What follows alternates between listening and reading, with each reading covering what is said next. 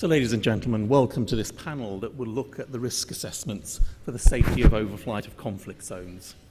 The panelists today are Captain Samir Sajet, who's the UN World Food Programme Regional Aviation Safety Officer, and Captain Martin Chalk, who's Deputy President of BALPA, and myself as moderator, Rob Hunter, Head of Flight Safety at the British Airline Pilots Association. Now, unfortunately today we don't have Dr. Hamdi Chaluk. He's had to give his apologies. So, the shooting down of MH17 threw into stark relief the variable output of operators and nation states' risk assessments. Some airlines were flying through the eastern Ukraine and others were not.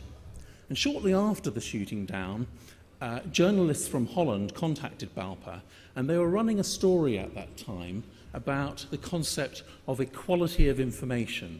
So just like citizens have rights about race and gender and so on, they felt that the amount of information that was provided to citizens and to passengers taking airplane flights should be equal. So whilst as safety professionals we can understand that the outcome of a risk assessment is a very individual thing because it's an individual assessment, it's very difficult to explain that to the grieving relatives. So in this panel today, we'll explore some of these issues. And perhaps if we could start with Samir, if you could start by explaining some of the safety and security issues that are in your operations in flights into conflict zones. Yeah. First, thank you very much for Dubai Department Civil Aviation Authority for giving me the opportunity to speak on behalf of the humanitarian operations.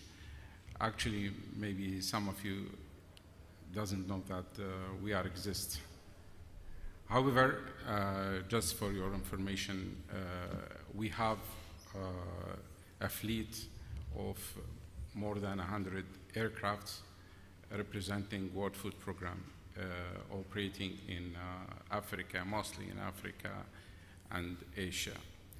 However, we have also more than 300 aircraft for our sister organization, which is the Department of Peacekeeping, and also operates in Africa and Asia and South America.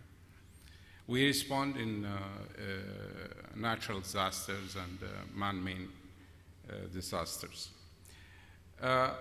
Actually, we are transporting passengers and cargo relief operations, and mostly we are working in hostile area, difficult area, remote areas, and we have several of challenges in terms of security, like armed conflicts, terrorist attacks, and so on. So security is a high priority for us, and we exposed to hijacking, bombing, and attack against crew and also aircraft. I can list, I have, a lot of accidents happen with our aircraft and crew, and which, in Darfur we have 3 helicopter pilots are kidnapped. Also, the year after, in 2011, we have 3 also Bulgarian crew also kidnapped. We have in 2013 hijacked. We have in Afghanistan aircraft shut down. We have crew attack. We have pilots killed. The list is very long. I don't want to. But this is type of operations that we operate in humanitarian operation, and this is only because we need to be there, and we have to be there because there are lives we need to save. All these, attacks and there's something behind it. It's the poverty, it's the maybe religion, maybe it's politic things, and however, you know, we are not that heroes, you know, to go in such places without, you know, prepared for this. So we do an assessment together with the United Nations Department of Safety and Security to go there to operate, and also with safety and security officers in the ground in those countries, and discuss the situation with the country to find the best way to operate. Also,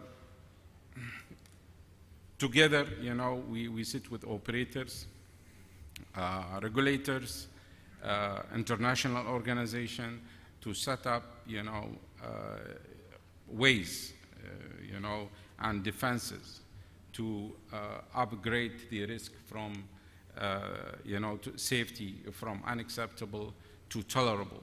I will not say acceptable, I will say tolerable, in order to operate in such operation. And also we share this information with of course, with other, you know, service providers in the same area. I was listening to the panel, you know, previous panel, and they were talking about satellite tracking system and flight following.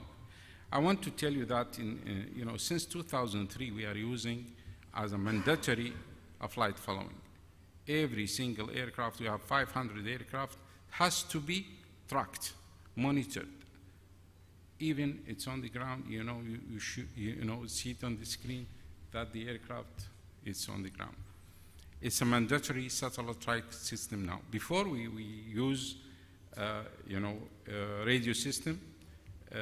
Every 20 minutes there is a call from a crew to the radio room. Each operation has a radio room.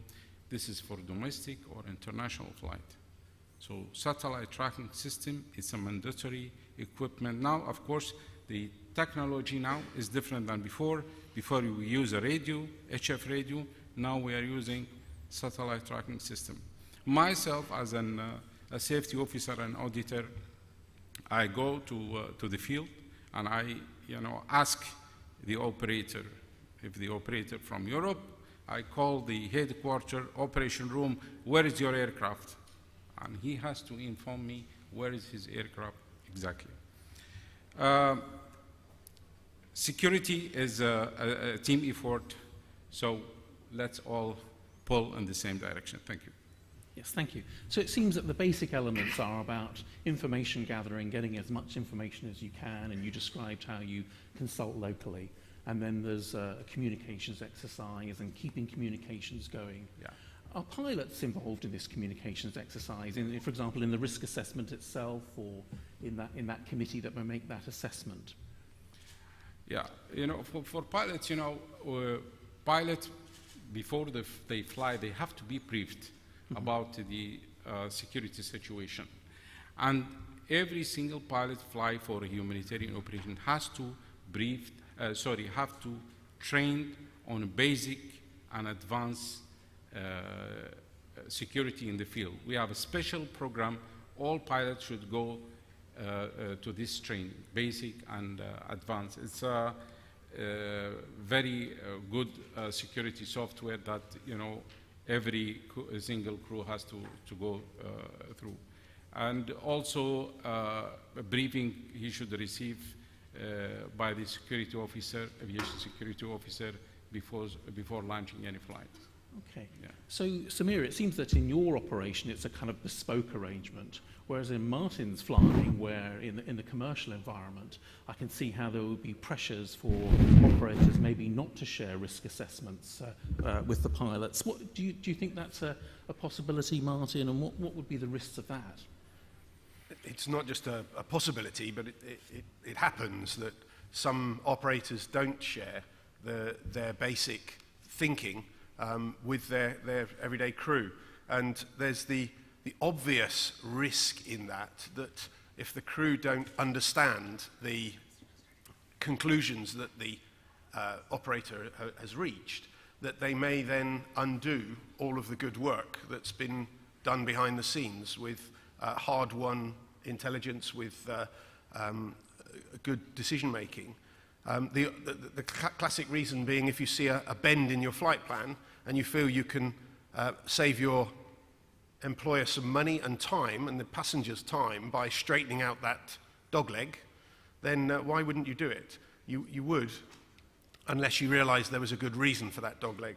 And that's the simple one of saving a bit of money and time, but there could be a whole range of other reasons. Weather being in the way, the ability to reach your airport with sufficient fuel intact if you've been held low, partly because if people are all flying around the same piece of airspace, then congestion increases, and not every airplane can then achieve their desired altitude. So there are lots of reasons why a pilot on the day may undo the good work that's been done behind the scenes in a risk assessment. And so it is imperative that, at the very least, as Samir says, they are briefed as to why the decisions have been arrived at prior to their flight. Yes. And you know, in our internal discussions at BALPA, we reflected on this situation, that actually there's a heap of legislation that relates to commanders' responsibility. So a commander is entitled to refuse to take a flight or to ask for the information to satisfy him or herself that the operation is safe. Mostly the commanders don't have to do that because that's all taken care of. And there's trust that the operator is doing that. But I guess the shooting down of MH17 threw that into some sort of question. We're just going back to this Dutch journalist and the questions that he had for us about equality of information. What sort of issues do you see about the sharing of information between national authorities so that we get maybe a uniform risk assessment made by different states? I think, as you alluded to at the beginning, a uniform risk assessment is too simplistic a view. Every assessment will fall within a range of outcomes, and that will depend on the variety of data at the input stage, what access to data there is, and that's why I think it's imperative that the Annex 17 requirement to share, for states to share the intelligence they do have, is something that we ought to be perhaps be a little more pedantic about and be more demanding of states to share their information.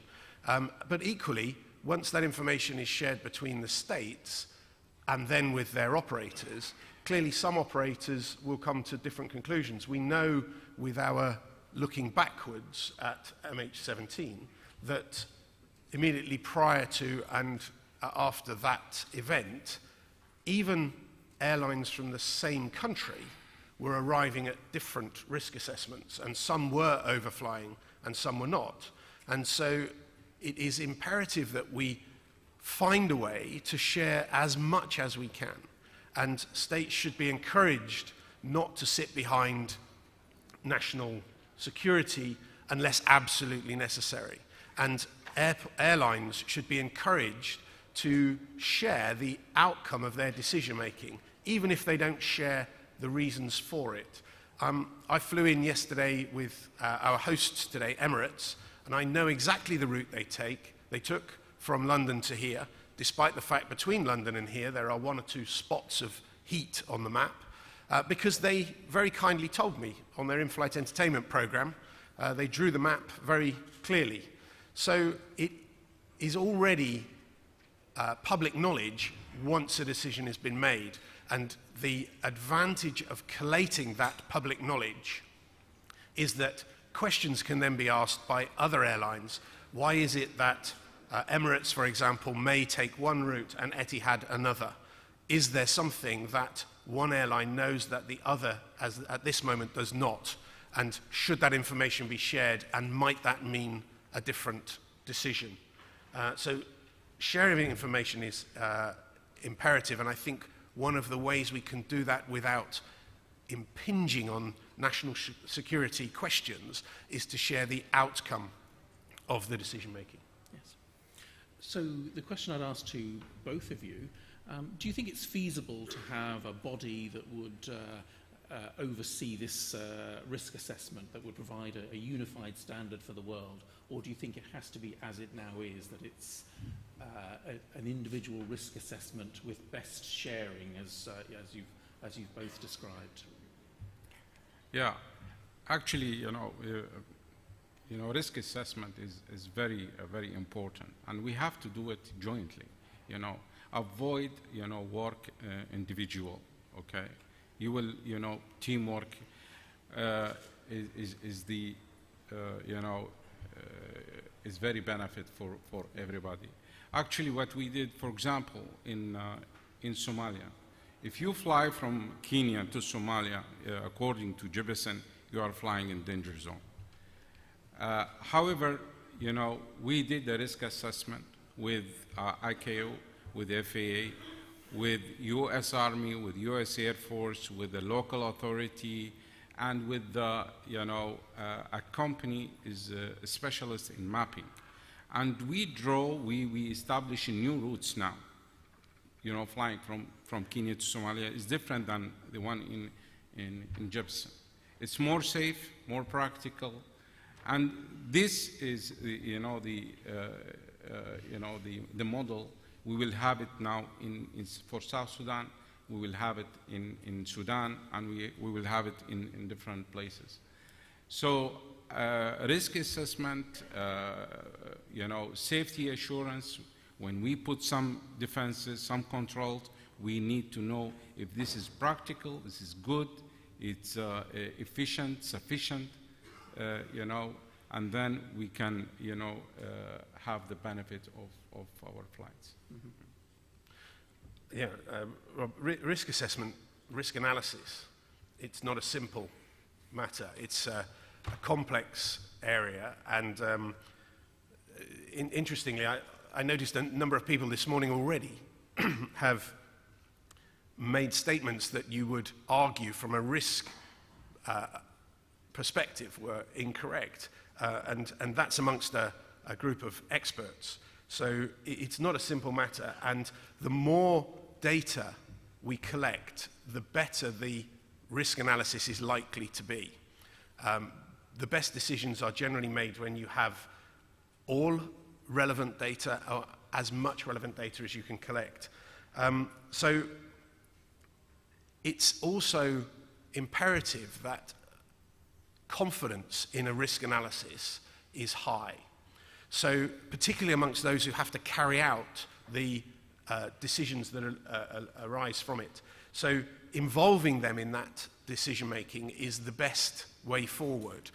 You can learn useful information from those that have to deliver the final product. And so involving the pilots in the risk assessment both helps them to adhere to it, it helps them have confidence in it, but also there's information they can feed back that would help the risk assessor come to the correct decision. It's not a simple matter of balancing the commercial cost of taking a long route versus the increased risk of not overflying.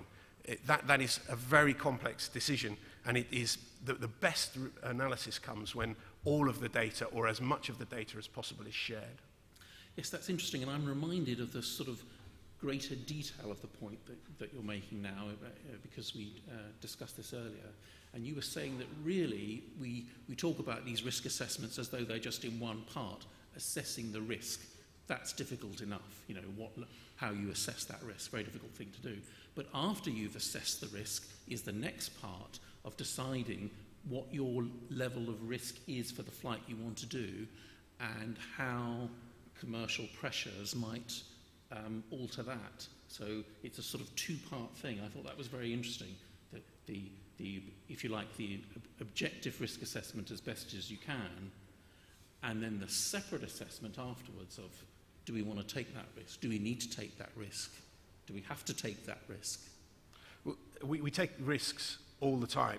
An interesting example that's not in aviation that came up in my country a little while ago. I live in the UK, and there was a very bad railway accident. Railways, like aviation, are a relatively safe occupation, taking a train. But because there was a railway accident, the assessment following that was that almost twice the number of people died in that railway accident as were on the train that crashed, because a significant number of people would then have made the failed risk analysis of not taking a train but driving. And driving is so significantly more risky, at least in my country, than taking the train, that that would have cost another set of lives on top of the ones that died in the train. And so it's not a matter of deciding whether there is a risk in what you're doing, it's balancing the risk between making the decision one way and making the decision the other way. And I think Samir is in an almost unique position in suggesting that in his case, deciding not to operate, that may well save, in inverted commas, save the lives of the crew or the aeroplane, but may cost many other lives in not undertaking the role that the UN undertakes. So there is a very challenging risk analysis undertaken in the UN context. In the commercial context, it tends to be a more financially based decision, but it's neither is simple, and or both benefit from more and better information and more shared information, shared between the regulators, the operators who carry the actual financial burdens, and the pilots who carry the very real decisions on the day, the pilot in command. Okay. Gosh, so I'm conscious that we have an audience that's expecting us to come up with the solution, perhaps, of how do you do the risk assessment for the safety of overflight. And I think that where we've got to is we can't see that there can be a single body making all those decisions at this time, so it is down to the arrangements that we have at the moment for individual risk assessments. And picking up on the points you've made, it seems that it's about good communications and sharing information. It seems that it's about pilot training. It seems that it's about local knowledge. It seems that it's about comms, SATCOMs and so on once you're out in the field. So I guess what I'm trying to summarise now is you have to do your best, and what does doing your best look like? Yeah. And we have these points. Are there any other points, gentlemen, that in terms of what does doing your best look like in this? Yeah, actually, you know, because of the age, so I have to put some notes here. So we have to consult the authorities. You know, if you are flying into a destination, we need to consult the authorities, and you know, to identify the danger zones. This is one of the things. A very good risk assessment that we have to do according to the Annex 19 Safety Management System and the State Safety Program of the country. Sharing of information is very, very important, and I think you know, after the Malaysian accident, you know, the task force from ICAO emphasize on sharing of information, you know, with the airport, with the authorities, with the, you know, international organization. We have to share joint efforts, as we said, teamwork, establish system for timely exchange information, such as NOTAMs. NOTAMs is very, very important, you know, for crew to, you know, have the information about conflict zone, dangerous area, and we have to update it. Flight following. I think flight following satellite tracking system is very important. This is very good for search and rescue issue.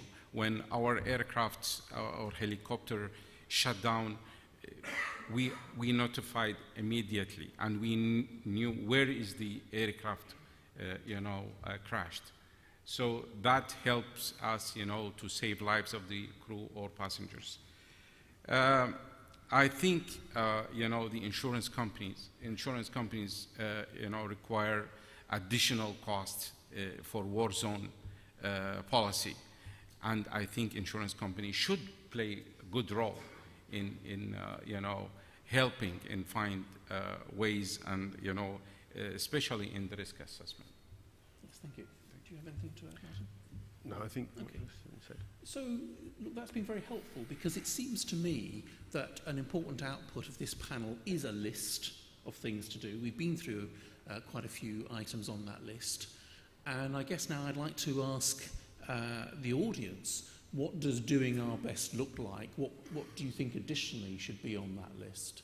And we'll take other questions too, but just on this point about the list of things you can do to be best at this kind of risk assessment. So,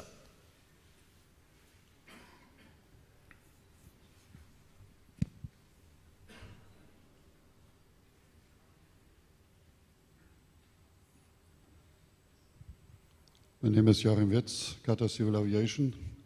Thanks a lot for that good panel. And I can say we deal on a daily basis with this kind of risk assessment. Two statements, one as a pilot, as an ex-pilot flying in conflict zones in the 90s, even for UN. We wrote every day a report. So that gives us a possibility to have the information in the area. And then the director operation could take decisions to go somewhere. That was a common practice. And then we had some, let's say, we call it hotmail intelligence service in the area. So some people giving us very solid informations. Now, as a regulator, I can say we have to have really a system in place. So risk management is all about data. And the system in place means initially the operator has a full responsibility to decide to fly over Iraq or not. But the regulator cannot step out. The regulator is obliged to have a track on it, because you mentioned it, Annex 19, we have to audit the quality and safety system, management system. So we have to have a picture how he is doing his risk management. So we have to be involved. So the system must be in place, and the system must be a closed loop system. So right, we use also intelligence service, we use other authorities, and there is another conflict. Of course, everybody would like to have an overflight because of the money. Yeah? And then the risk is, let's say, calculated low, but it's not low. So we need all this data, and we have a system in place telling our, let's say, major carrier on, let's say, I can say minute basis, how the risk looks like, for example, over Iraq. We have a tracking system in place, approved, so that if there is some, let's say, something coming up while the aircraft is in the air, the tracker goes to a coordinator, and even the route will be changed just in the air. And that is a system what we need, a closed loop system, not only the information, and then we have to deal with the time, and as a regulator you have to, I think, do oversight and have a picture, because if something happened, it's not only the operator sitting there having a press conference, it's also the regulator sitting there. So okay. you have to come together. The problem is sharing data is a little bit difficult, because the risk evaluation is made by, let's say, experts, a team, and if you share then that data with, let's say, another authority or another airline, the point of view can be totally different. That is a little bit a tricky thing. Thank you. Okay, but you know, maybe there's another aspect in which the data is unusual. If we think about other safety-related data, let's say an engine issue, you know, some sort of structural issue with an aircraft, sharing the issue, telling everyone about it, doesn't increase the risk. It's sort of, the communication of it is safety neutral, but I guess it can be the case that if you share your security assessments, it can actually cause you security problems in itself. And is that maybe a special reason why the regulator should be involved, or how do we square that one? No, it's very simple. As a regulator, you grant an AOC. So you approve a company to work. So simply you go to the quality system, to the safety management system. So you have to know how they tackle the risks for their operation. Huh? And therefore you have to be in the loop, and you have to do oversight, gaining your own data out of your own oversight, and having a picture how the operator is doing his oversight, yes, his own audits, and getting his data. And then you have the system in place. I'm not talking about, let's say, data out of the DFDR, out of the engine monitoring, whatever. That should be shared. That is no discussion about that. The problem is if you fly over conflict zones, you set up a team, you have your connections on place, you have to have a closed loop system, and you have to be involved. If you share that data, let's say via the internet or other means with another operator flying over the same area, it could be, let's say, tackled in a total different way because, yes, they have not a full picture. Yes. And then, of course, we have to talk about competition. Yes. Yeah? So if you fly over Iran to Europe, you spend around $200,000 more than if you take the shorter route somewhere over Iraq. Yeah. And you have to have a picture. Do they have missiles going up to 40,000 feet or not? You have to engage intelligence service. A big threat is a man-pad thing if you land in Kirkuk or Baghdad, whatever. So, but the people has to be supported. Of course, our airline had flights to that place, but we canceled just on the spot in the minute last week because we got the information and the data. So it's a flexible taking and giving, and you have to track it all the time.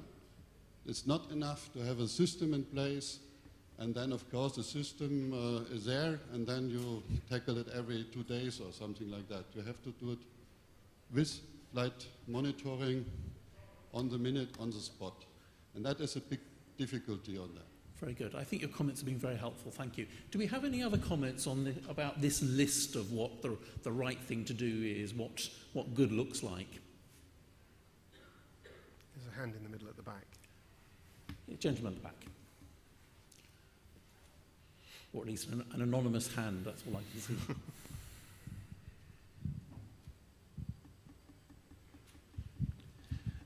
James Tuchel again. Obviously, different perspectives have been discussed. I just want to go back to the idea of internal communication. Let me get this right. If I understood correctly, the actual situation in many commercial organizations, that the commander of the flight is not necessarily shared information about the risk assessments carried out. Is that right? That's right. Okay. That fact varies. Okay. I'm gobsmacked about it because, I mean, the first question, I guess, it's not shared with the commander of the flight, but somehow Director of Flight Ops, VP Flight Ops, must have been involved in the risk assessment process. And secondly, do you think it's also that risk assessment is also escalated to particularly the topic itself, flying over conflict zones? It's also escalated to the CEO, COO level, or the chairman of the SRB level. That's the first question, I guess. And secondly, from corporate governance point of view, and also from even health and safety point of view, the organization of a duty of care to not only the passengers, but also to the employees. And I'm absolutely gobsmacked that sort of this information, however limited it can be, is not actually shared with the people who are exposed to the risk in the first place. And if I may just say, the ICAOs and the current legislation around the world from SMS point of view is not so explicit about the risk communication. But when you actually look at the ISO 31000, it's quite explicitly is another one of the fundamental components of risk management. And although I'm always skeptical about introducing new legislation, but maybe there is a room to actually go back and revisit the existing SMS legislation and actually put more emphasis on risk communication aspects. Thank you. I think you make a good point. The challenge is always the level to which adherence to ideals are met.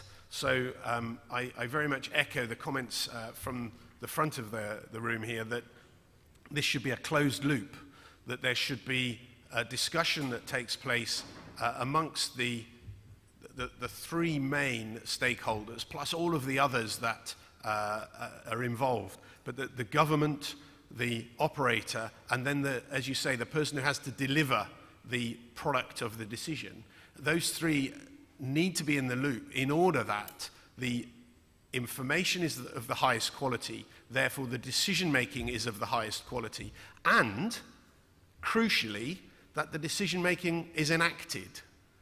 Because without the decisions being enacted, you end up with very good decisions that are then ignored. And that is a big problem. One of the things I think that dogs this issue, that is a handicap in this issue, is assumption. There's lots of assumptions made that if a rule is written or if a requirement is laid, that it will therefore be followed. And there's an assumption that when a flight plan is filed, it will be followed. Let me tell you, no flight plan, or very, very few flight plans, are followed to the letter. They are tactically changed on the day for a whole variety of reasons. And the responsibility for that lies generally between the air traffic controller and the pilot in command. So assumptions are things that we need to drive out of the system when it comes to something as difficult, as complex, as sophisticated as a risk analysis of overflight of a conflict zone. And the way to drive assumptions out of the system is to have all the parties talking as often as is practical in order to make the decisions and the enactment of those decisions as ruthlessly sensible as possible. Yes, thank you. They're never going to be perfect. Okay, very good. So we have just a minute of our slot time remaining now. So if there are there any other questions from the audience? Anything you like? I just want to add something. Oh, I'm sorry.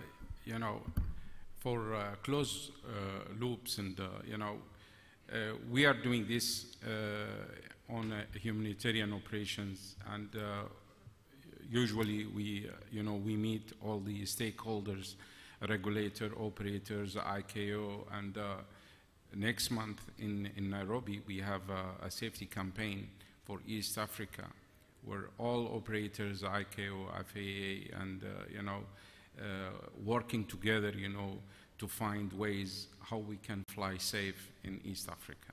And after that, we will have the same model in Dakar, we will have in Congo, we will have in Chad, in Sudan, and also in South Africa. Thank you. So, ladies and gentlemen, I'm sorry if there are those of you who haven't been able to ask us a question. We're sitting on the table just at the front here, and we can catch up with you at the coffee break for that, but we're out of time now. So thank you very much for your attention, and thank you to the panelists. Thank you.